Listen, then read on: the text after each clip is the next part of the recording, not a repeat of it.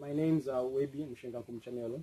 I'm a third year student studying agriculture extension at the University of Zambia. My experiences working here at Panuka Farm taught me a great deal of the differentiation between practical and theoretical points of views we do on campus about agriculture.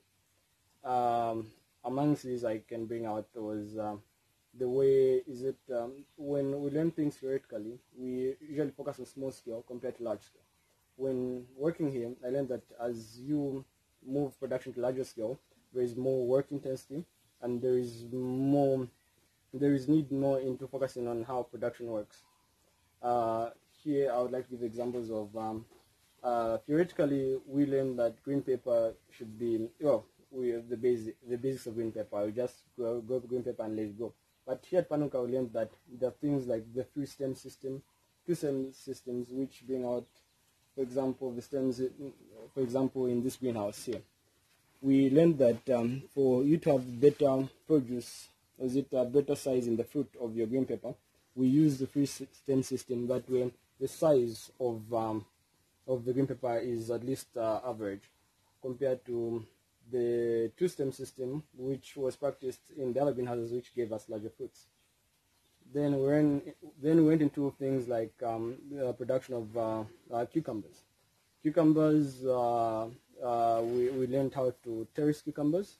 We learned how to trim, because as cucumbers grow, for us to maximize our fruit, we literally have to keep on trimming it as it grows amongst where it's been terraced.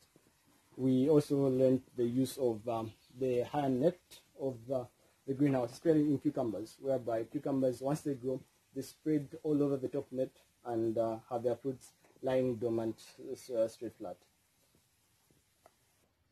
We also learned about crop rotation, which is really practiced a lot here at Panuka, where green pepper and cucumbers are usually rotated with lettuce, as seen here.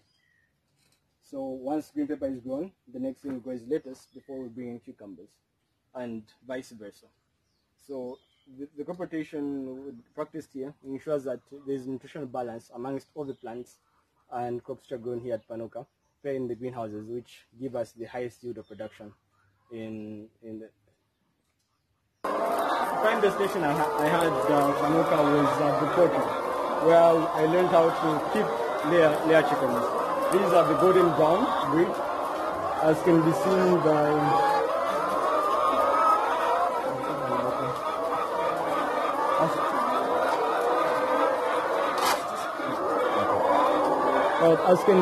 by their golden brown feathers. Through our experiences, we learned diseases which affect the chickens and how the chickens themselves usually affect their own egg production. I found that most chickens usually, if not debeaked by the first 3 weeks, they tend to have a carnivorous state in which they attack their fellow chickens. We also learned on how different, according to how the chicken is kept, different chickens produce different sizes of eggs due to the nutrient content they take in, and even the color. The browner the egg is, the healthier the chicken which laid it was. The lighter it is means there's a deficiency or something, making the eggshell weaker. My experience with Panuka, I can't leave without talking about the major asset which makes everything work, which is basically where they get the power from, which is all solar.